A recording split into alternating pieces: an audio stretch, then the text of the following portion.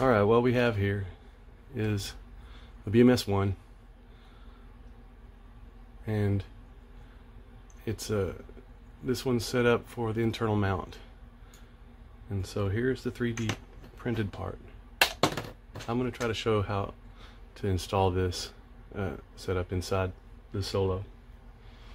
It's pretty simple, and there is no soldering or wiring really to do, just connectors. So typical, if you already know how to remove the battery tray, if you don't, you can look that up on YouTube. It's pretty simple. 7 screws, take it out, remove the GPS wire from the board here. So what we have, this one is it's got the green GPS, which is this Rev A stock, and it's got the copper shield, usable, not optimal but usable. So what we're going to do, what I've already done on this one is removed the 2 screws that are underneath there, but it's real easy to do. You just peel that back, and if you see where that hole is, there'll be a screw there and one there. If you pull those out, you can use them to screw mount this in the mounting holes on the VMS to this bracket. So what I'm going to do is take off these 2 screws.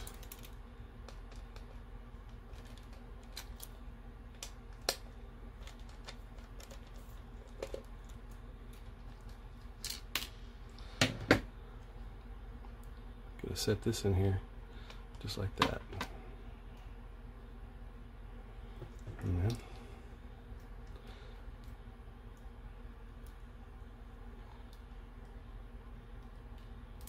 see if I can line these holes up right here.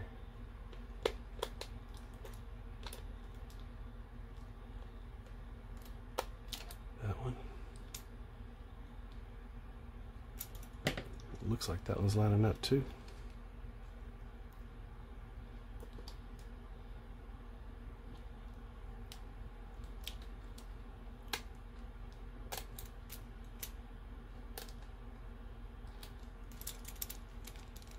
It's a little difficult to get angled in there, but it's not impossible. We'll get them both snug. Now I'm going to use the screws that were in those. That holds the GPS in the bracket just fine. And you've got your wire coming out from underneath there.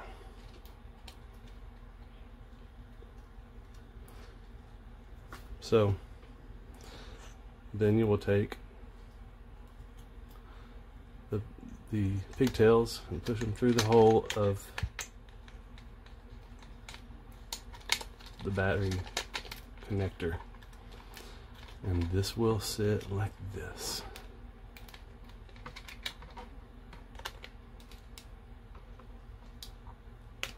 Just like that.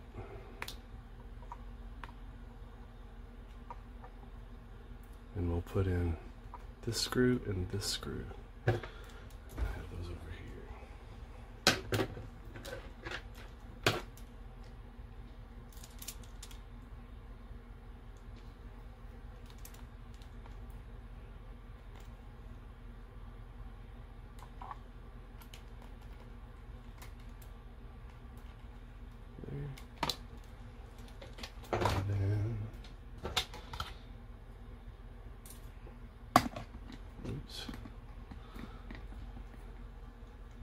This one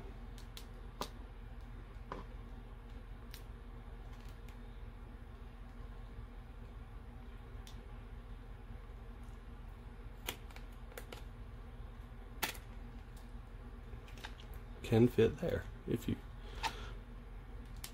have skills. Break out my skills here.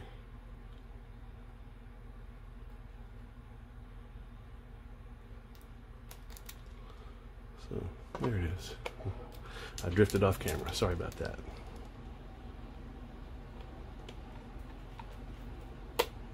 Okay. Those are both on. Now your BMS is mounted.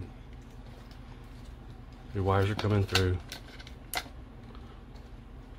This is ready to plug back onto the board. But now this connector plugs into that. But we've removed this from its mount by releasing the little clip that's right in there. Kind of see it. I'm just going to use the blade of a knife to pry it back just a little bit and pop that right off of there. And I'm going to let that come around. Let's turn this back around here.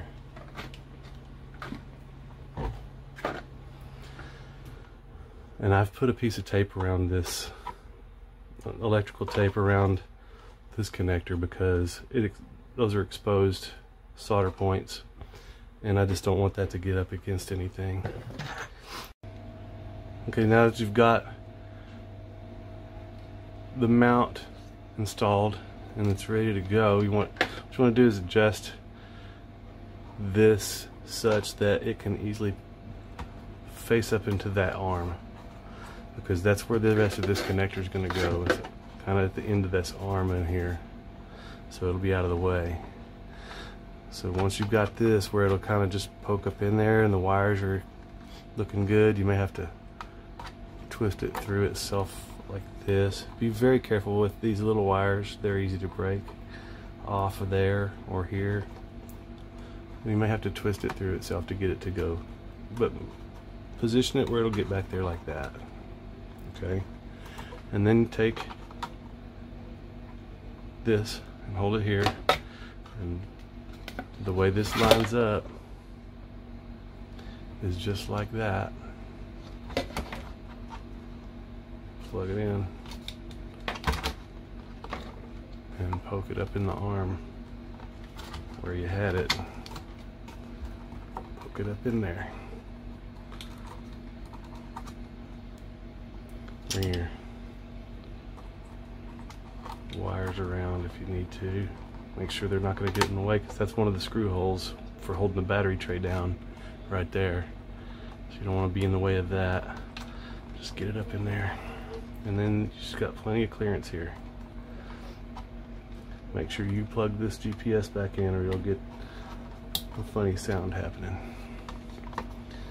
And then you should be able to ease this on down and put your screws back in.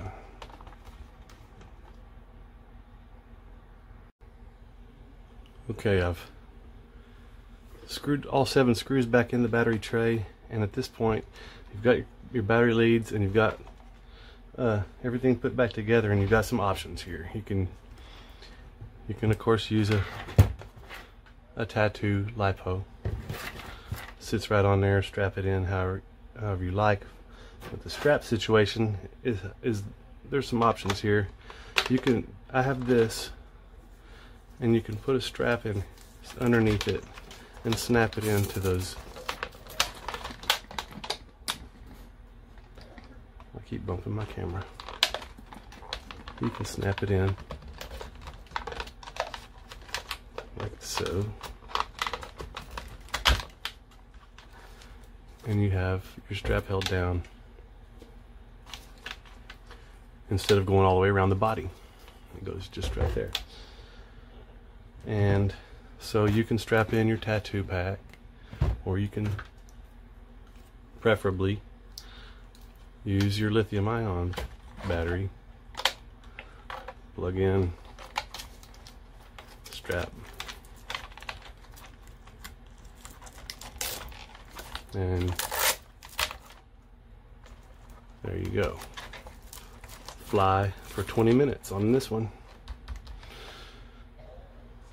And the other option for holding your battery down is you can also plug this in, get your battery plugged in. We'll pretend it's plugged in now, and then use this cover.